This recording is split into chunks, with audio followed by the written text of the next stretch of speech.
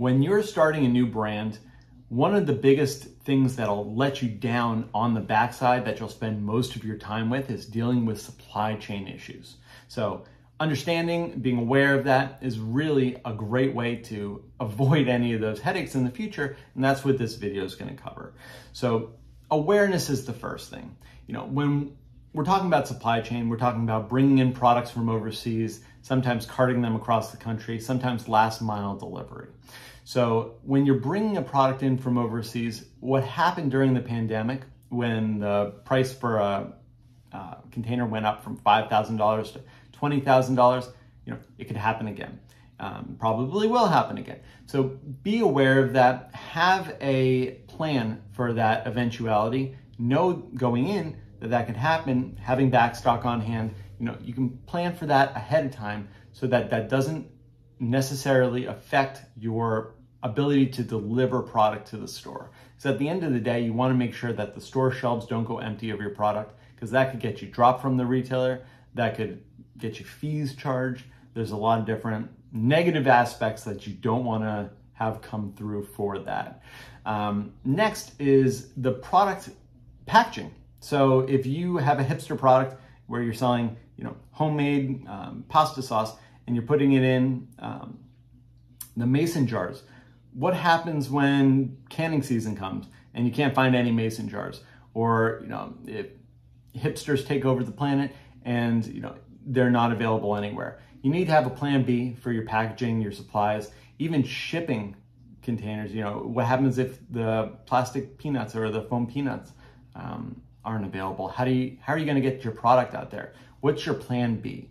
Be aware, have a plan for that plan B on shipping materials, all of the other things. If you can't get boxes, how are you going to get the product to your customers?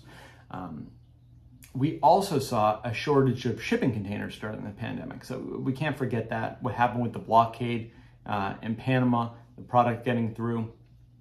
Amazon did, they started manufacturing their own shipping containers. We don't all have that luxury. So having that awareness, having a plan B as far as if my manufacturer or my shipping provider decides, to go out of business, or his cousin's quinceañeras that day and I can't get a hold of him, who am I going to call? How do I find a different way to bring the product in if that falls through? Have that plan B available for everything. The lack of ability to move goods across the country is another thing that we saw with the trucking costs increase and the availability of truckers really greatly decreased. So we have a lot of products sitting in the Port of LA. It can't be moved across the country because the truckers aren't there to move the product across the country. So have a plan where if the port gets shut down or there's a huge backup in the port, if you have another port to send it to, if you have another location to get that to, have the plan B in place so that if that happens, you'll know where to go. You'll have a solution before it even gets to that point.